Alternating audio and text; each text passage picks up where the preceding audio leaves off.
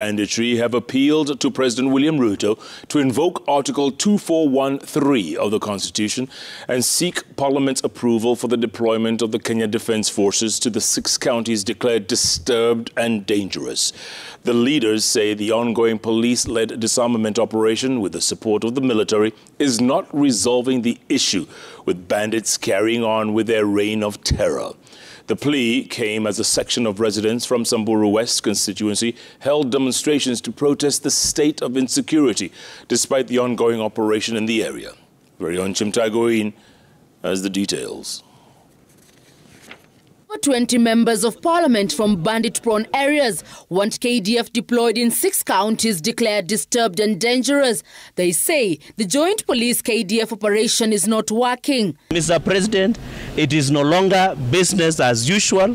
As parliament, we are ready to pass that approval of allowing you to deploy military as soon as even tomorrow to allow those region schools to be reopened and the other region infrastructure and many other issues. Article 2413 subsection C of the Constitution states that Kenya Defence Forces may be deployed to restore peace in any part of the country affected by unrest or instability, but only with the approval of the National Assembly.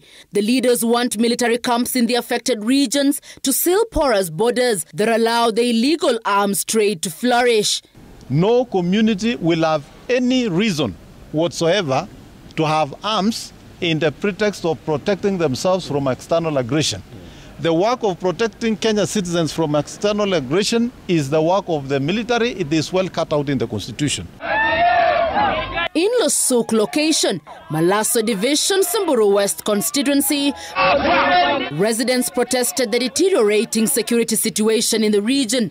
Watu hapa hawalali, watu hawatulii, watu wetu wameisha. Hata ninapoongea sasa hivi, mzee moja kutoka Lolmolo anasikwa leo misalosenge. Sisi tukiwa wamama tumeshoka kwa sababu sisi tunatafutia watoto wetu na watoto wetu wanauliwa hapa kwa maboma zetu. One of them, a herder, has opted to move his animals to safety. He fears the bandits may target him. Jana asubuhi ng'ombe yangu ilichukuliwa njao 2 na mbuzi 4. Watoto ya mbuzi 4.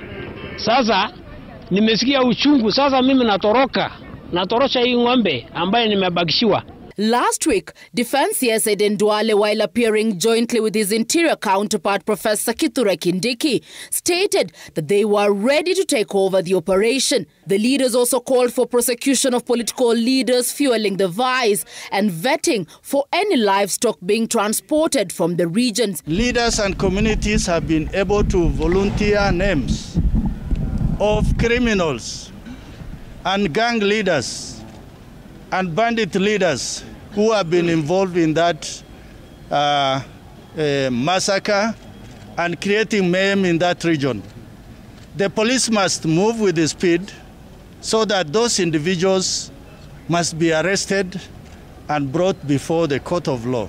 On Tuesday, 2 medics were killed in separate incidents in Aurora and Chesogon, Elgeyo Marakwet County.